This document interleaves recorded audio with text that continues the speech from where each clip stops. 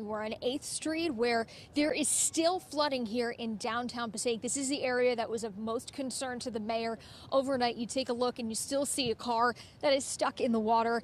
Mayor Hector Lora confirmed one person has died overnight. Firefighters tried to rescue 3 people from a car that went past a barricade and became stuck in the water. Firefighters managed to pull out 2 people, but a third was swept under the car and could not be rescued. 2 people may have also been swept away by a brook that leads into the Passaic River. Firefighters are right now investigating their whereabouts, and divers will be out in the river at 9 a.m. to search. 60 people are now taking temporary shelter in City Hall after being evacuated around 2 o'clock this morning. Mayor Lora said the storm was just unique in its intensity.